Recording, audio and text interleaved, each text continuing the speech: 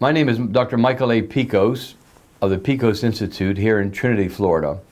And I'm here to share with you some information regarding a novel approach to pain control and wound healing. Something rather unique, to say the least, in terms of some strategies that we've used in our private practice now for about 3 years. In case you're not aware, and I can't imagine anybody in this day and age would not be aware of a very sad fact for the United States, and that is that we have a significant opioid crisis. In fact, of all the civilized countries of the world, we're pretty much an outlier. No one else, no other country, no civilized country certainly has the issue that we have. And unfortunately, as you see here on the slide, 4 out of 5 heroin users actually started out misusing prescription painkillers, which is sad. So those of us in medicine and dentistry, certainly we play a role in at least helping out with this crisis, in my humble opinion. And therefore, I would like to share with you this information that may be of help to hopefully a number of you.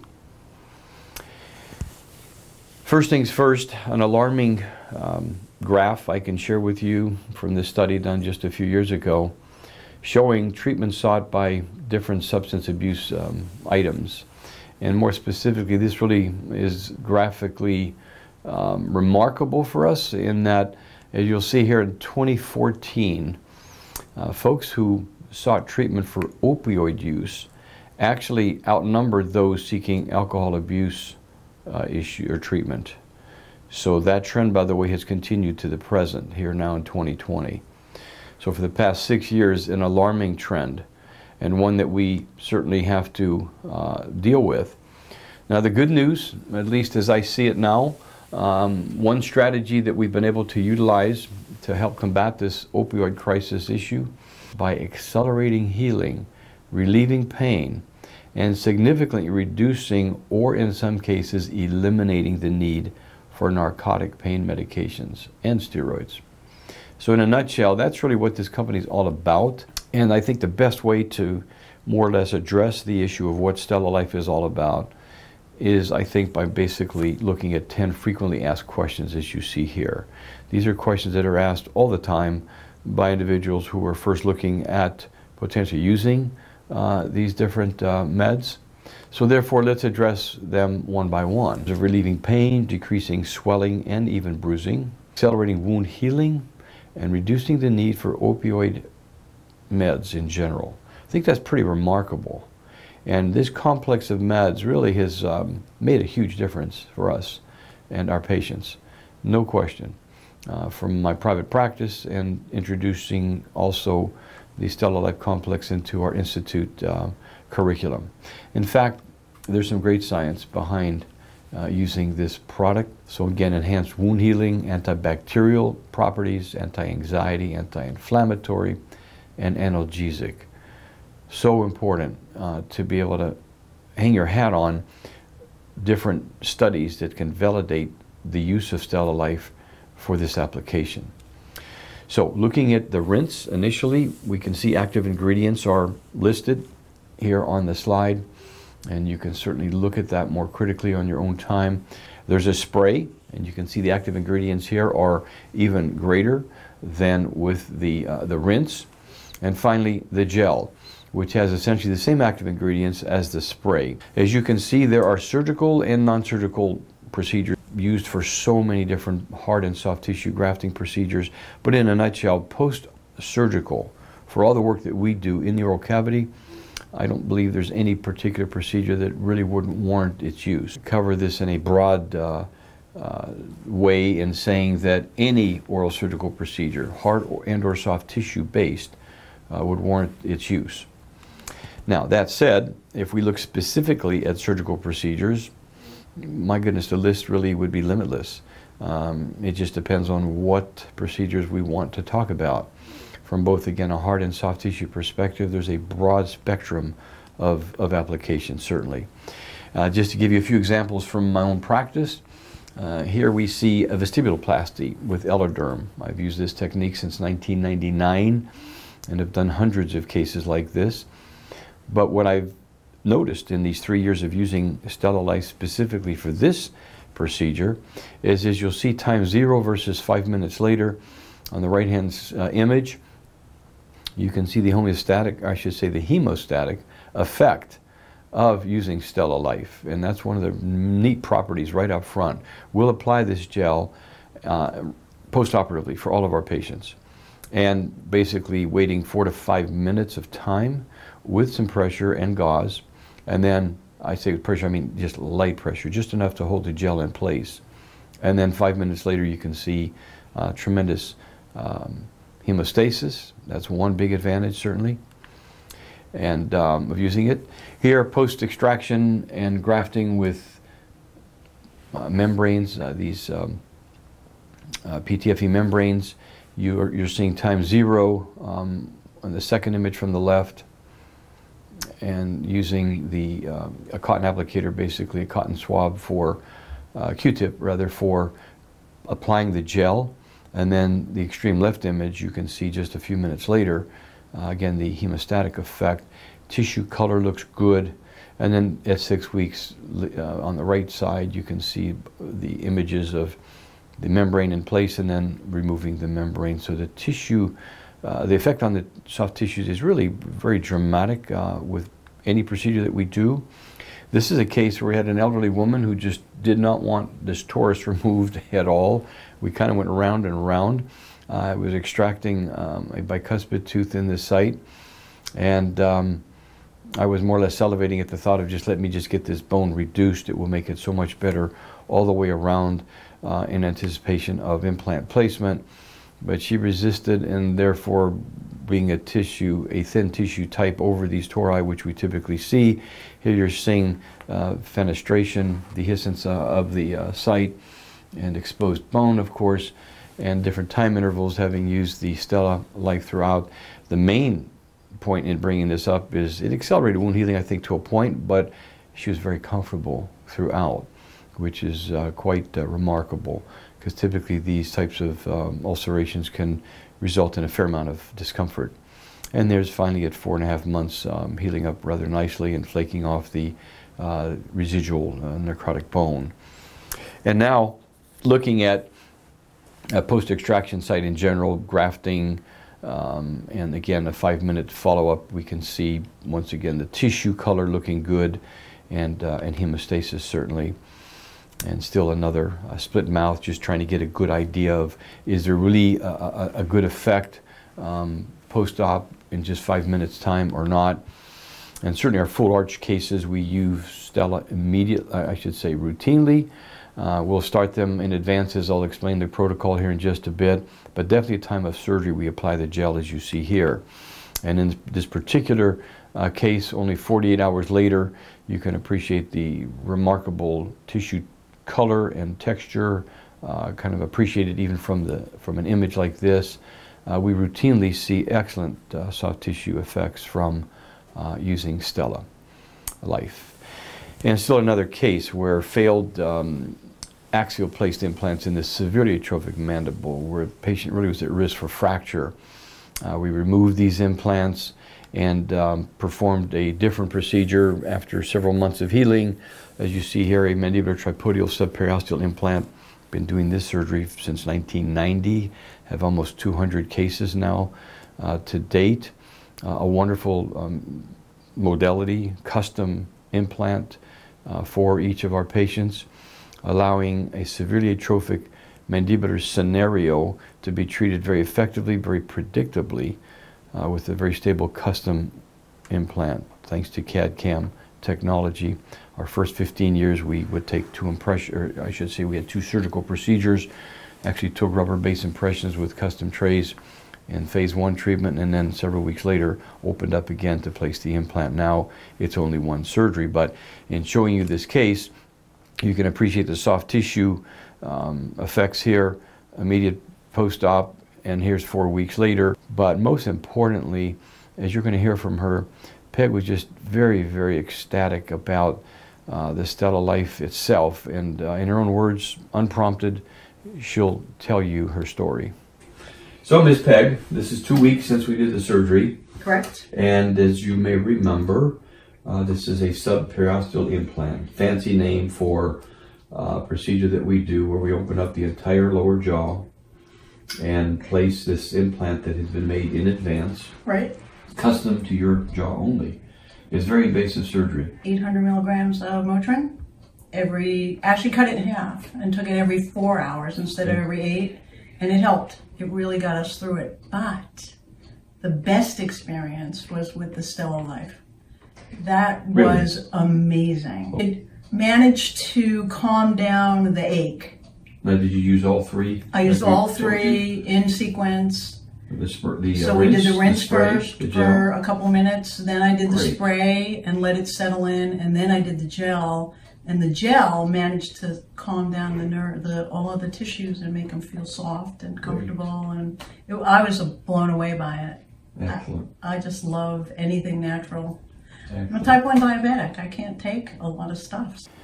So you just heard from Peg, and again, unsolicited, she's in love with the product, and this is so true for so many of our patients. But again, non-surgical procedures, how about application for Stella Life here? Well, yes, in fact, dry mouth, any chronic ulcerations of the mouth, be they aphthous ulcers, they can be post-chemotherapy ulcerations of the mouth, cold sores, erosive lichen planus, etc., etc. All of these conditions can be very nicely treated with the use of Stella Life. Another good question would be, is it in fact bactericidal? Well, a number of studies have actually shown that yes, in fact, it's very effective against a number of different bugs.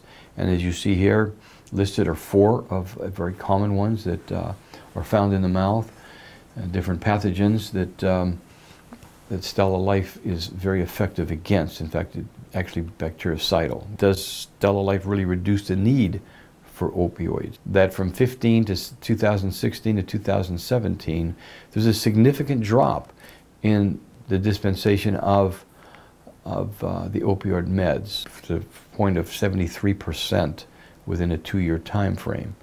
And I will tell you from our personal experience in 3 years use within our practice that we've seen a significant decrease, at least in that 70% plus range ourselves in terms of dispensing opioid meds. So as you'll see, our regimen has changed, and for a good reason, and Stella Life really has played a huge role in this particular protocol change. Here we have Cameron Lee and John Suzuki evaluated in essence 34 different patients, randomly divided them to 2 groups. Group A of 14 patients, Group B had 20. And the procedures done on all these patients were essentially many of their block autographs. And in Group A, they were provided the opioid-free regimen 3 days prior to surgery, whereas Group B, of course, had only opioid analgesic. Group A, that received the 3 days pre-med Stella Life, the median time interval to the use of the first opioid rescue analgesic after surgery was 4.3 hours versus the opioid group, and it was 1.9 hours. And average number of opioid rescue analgesics consumed was 2.3 tabs over a 3-day time frame versus Group B, 7.1. The results of this pilot study really support the need for a novel alternative and complementary analgesic strategies, no question, because less consumption of opioids was found for sure, and an increased time interval to the first use of opioid analgesics post-op. The use of Stella Life for a procedure that can be very traumatic in terms of pain, inflicting pain post-operatively, what our patients go through in harvesting autogenous block bone from the mandible. And Jason did a beautiful study, 150 patients, split mouth, where as you see here, he compared Stella Life on one half of his patient side versus a series of different items that were used from basically Paradex, PRGF, Periosciences, PRP, and even Emdogain. And in every case, he reported that the pain level was a pain level of 5 or less on day 1, and less than 3 other days, comparing to 7 as anticipated. So results were rather remarkable, to say the least. And again, back to Walter Thatch with a third molar extraction study that he did and reported on in our Journal of Oral Maxillofacial Surgery. In essence, found, and by the way, third molar surgery ranks right up there with the most invasive procedures that we do in terms of inflicting post-op pain on our patients. And he found that, in a nutshell, that his patients recovered at least 1 to 2 days more quickly when compared to his non-Stella group of patients. So we have third molar application studies, we have mandibular block graft studies, and of course a host of soft tissue work done by Dr. Stoner to validate, again, the use of Stella Life for different procedures that we do on a day-to-day basis. So what is the pain pack protocol? Well, in a nutshell, it really involves using ibuprofen and acetaminophen. And these meds are recommended to be given in the following way, and that is ibuprofen, more or less we'll write a script for 800 milligrams, and they're to take one of those, followed approximately an hour, hour and a half later by 2 500 milligram tabs of acetaminophen Tylenol. Again, over the counter. Both are over the counter more or less, but as we know, ibuprofen only comes in 200 milligram tabs, so rather than have our patients take 4 tabs, they'll take 1 that we give them RX-wise. So those 2 meds are given, or rather should be taken approximately an hour and a half apart, and then that dose repeated 6 to 8 hours later. And in essence, we'll only write for maybe 4 to 6 Norco pills, if you will, the hydrocodone, and we ask our patients to cut those in half and use them only at night. And don't call me, by the way. We'll call you to check on you, sure, but don't be calling for more meds. And guess what? Even with third molar removal, this protocol works beautifully. So combine the pain pack protocol along with our Stella Life strategy. I'll tell you what, that's a great 1-2 punch that really can combat virtually any procedure in terms of post-op pain management, really be able to deal with it quite effectively. So question 8 is an interesting one. A number of folks over the years I have found will ask this question, more or less involving chlorhexidine gluconate. Is it toxic, and of course does it stain teeth? Well, we know it stains teeth, but is it really toxic to any particular cell group? Well, 2 different studies validate that the answer to this question is yes. And the aim of this study by Gianelli and his cohorts was to investigate in vitro cytotoxicity of chlorhexidine gluconate on different cell types, as we're going to see them, specifically osteoblastic, endothelial, and fibroblastic cell lines. So, in a nutshell, what they found was, in fact, that chlorhexidine gluconate, yes, affected cell viability in a dose and time-dependent manner, particularly in osteoblasts. So how significant is that? Well, the data suggests that chlorhexidine gluconate be used with caution in oral surgical procedures. And for a number of us, I think we've abandoned its use because of this particular study, along with this one done by Lee and company, where they again evaluated the mechanisms of cytotoxicity of chlorhexidine in human osteoblastic cells in vitro. And what they found, absolutely, the levels of this particular rinse tested inhibited cell growth, proliferation, and collagen synthesis of these respective cells, and have significant potential for periapical toxicity. So with that said, we've had no use for it in our practice now for 3 years. It's been replaced completely by Stella Life, the rinse specifically. So question 9 would be a logical follow-up now. How do I even use this? And what is recommended by the manufacturer, and we certainly follow this to a T, is what's termed the 3-3-3 regimen or program. And what is meant by that is there are 3 different items to use, as we've mentioned. We have the certainly the rinse, the spray, and the gel. And those 3 items would be recommended to be used 3 days before surgery, 3 times a day, hence 3-3-3. 3 different items to use 3 days before surgery and 3 times rather per day. And that is started again 3 days in advance. The day of surgery, we will actually place the gel on the wound site, and then have them continue the regimen at home for the duration of what's called a recovery kit. And that is the small box that all three of these items come in. So, again, step one is the oral rinse. The idea here is to rinse for approximately 2 minutes and then expectorate. That would be then followed by the use of the spray. Typically 4 sprays under the tongue. This allows for very good vascular absorption, active ingredients in the spray. And then this is followed by step 3, which is use of the gel on the site. Now, you may ask, in advance of surgery, 3 days you're saying to use this, where would the patients know to use to place the gel? Because the rinse is obvious throughout the mouth and the spray under the tongue, but how about the gel? Well, the gel should be placed certainly where whatever surgical sites are anticipated, and we would explain that to our patients certainly during our consultation.